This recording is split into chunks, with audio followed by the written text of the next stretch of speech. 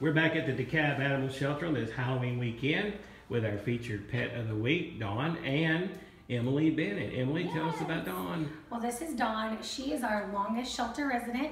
She has been with us since May, so we would love to find this baby a home. She's a year old. She's just a lab mix.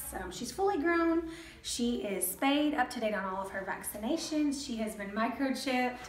She is a really sweet girl. She's really playful. She loves other dogs, loves people. She's good with kids. She does have a lot of energy, but she is still a puppy. But we have also decided to sponsor her and reduce her adoption fee to $50 because we would really like to get her out of the shelter.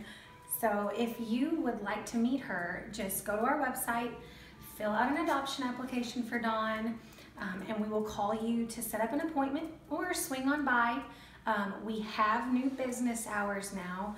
We are here Monday through Friday from 8 to 4 and Saturday from 8 to noon. So you can swing on by if you'd like. Okay, let's find a home for Dawn right away. Yes.